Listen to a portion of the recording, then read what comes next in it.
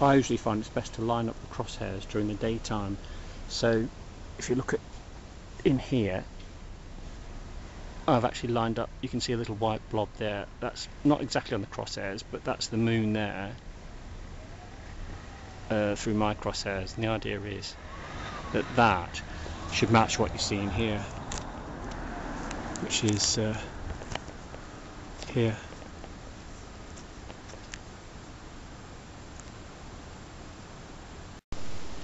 This means that once you get into nighttime viewing, you're better equipped to find things, because whatever you're seeing in your crosshairs there, in the centre there, that white thing is the moon there, you're actually seeing in your eyepiece as well, which is here.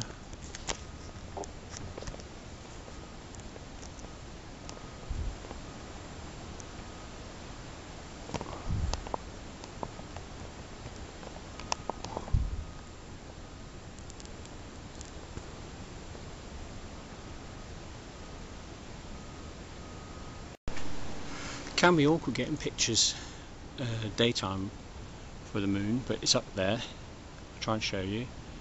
This is an old moon. It's last quarter, which means it's a full half. Here's the Konus,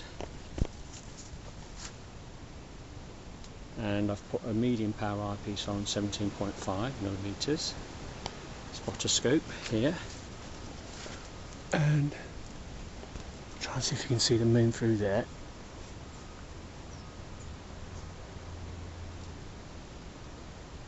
That little white disc there. Let's see what we can see through the scope itself. Oh, that's nice. Okay, see? It's morning sky, 24th of October, and it seems to be much better in the morning than it was at night time, as you can see. Less glare. Try and get some focus there, and you can see the mare, that's the seas as they were called by the ancients. My setup's a very basic 4.5-inch telescope, the Konus.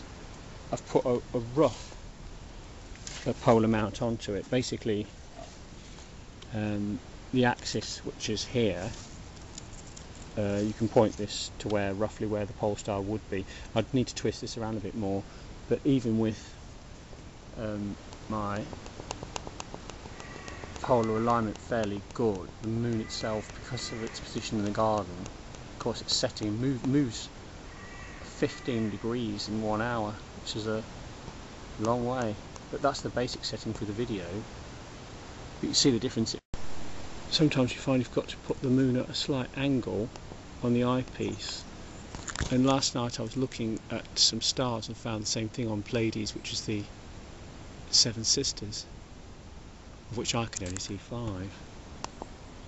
But it'll take a medium magnification. The terminator, which is the dividing line between the sun and the shadow, where the light breaks, it's always the most interesting part on the moon. So if you zoom in onto that, you can certainly see crater rays there very clearly.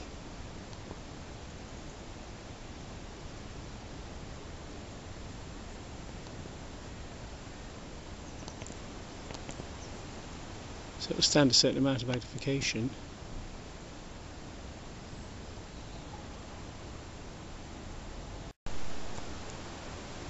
Yeah, bit of a cloud there going across, as you can probably see. But it's well worth the effort to try and catch the moon at this part of its lunar cycle.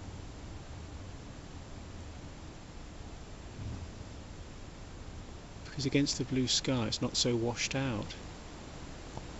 And you can get some lovely contrast on the surface itself.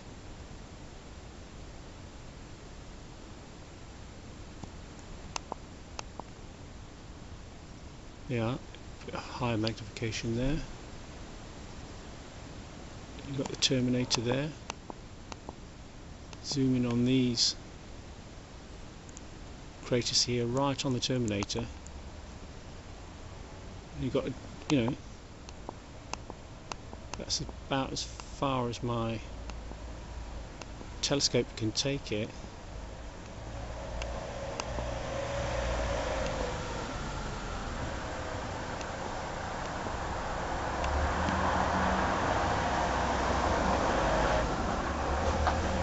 But just from very basic equipment, you're seeing Earth's nearest neighbour, surface details, very very interesting. There we are, trying to follow the terminator down a bit there. It's clearer and more blurred in some parts than others, as you can see. Bearing in mind the image is of course upside down.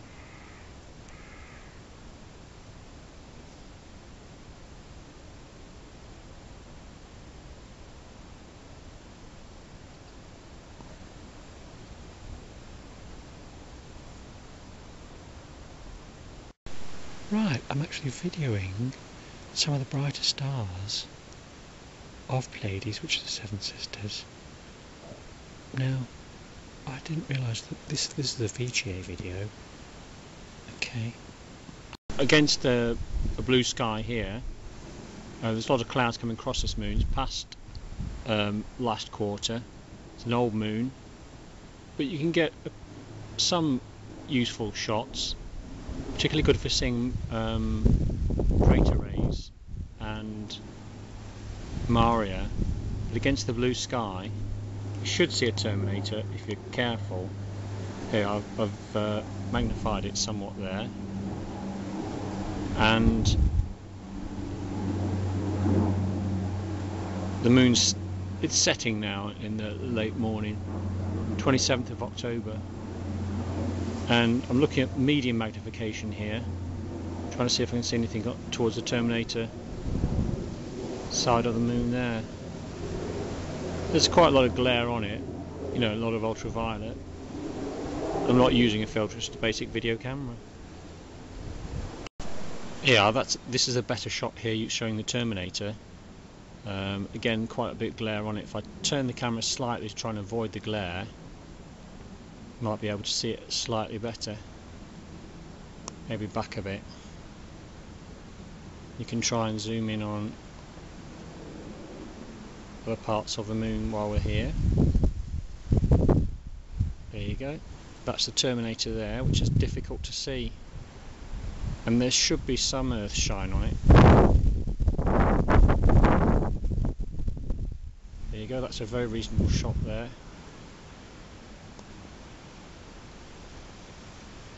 And you're looking upside down images in video because the telescope inverts the image here.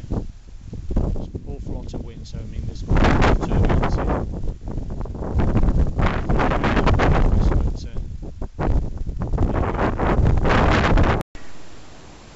There you go. Try a slightly different angle, rotating the camera by 90 degrees.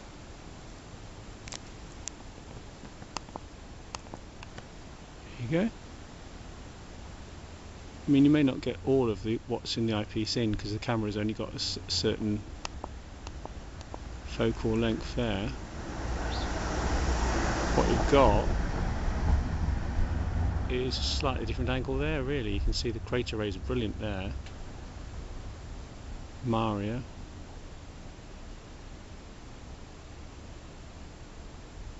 Showing that even daytime astronomy can be useful. Again, just try and zoom in on those crater rays at the top.